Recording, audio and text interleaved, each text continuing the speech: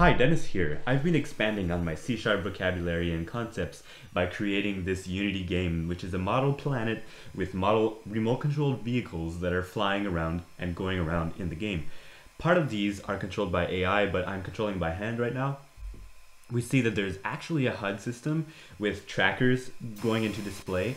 There's another type, which is a vehicle that inherits from target, and that's inherited from by airplane and motor vehicles, so on.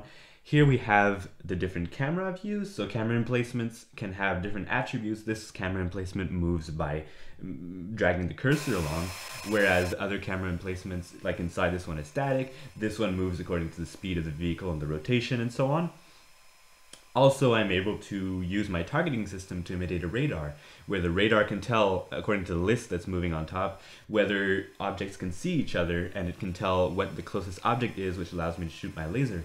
Another component that's part of this is moving parts, like the gear and the air brakes, and the wings are actually simulated wings that take into account the thickness of the air, the gravity, the height, and so on. Programming in Unity is a very interesting way of simulating reality. For example, here I'm showing you in the hierarchy areas that represent the radar range and the radar detector's range.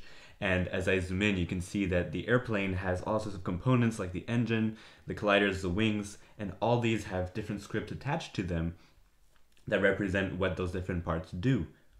Making a game is extremely challenging because there are many building blocks that must be in place before it actually works. For example, the user interface, the game models, the sound, and finally, most of all, the scripting. All this has to be engineered in such a way that it's actually fun to play, and that's my main challenge right now.